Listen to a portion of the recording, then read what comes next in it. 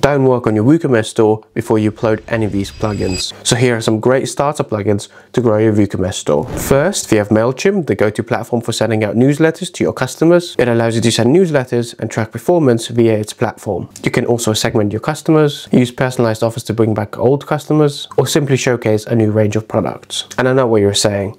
You may have zero audience and it may seem pointless, but newsletters can bring a lot of new orders in the future.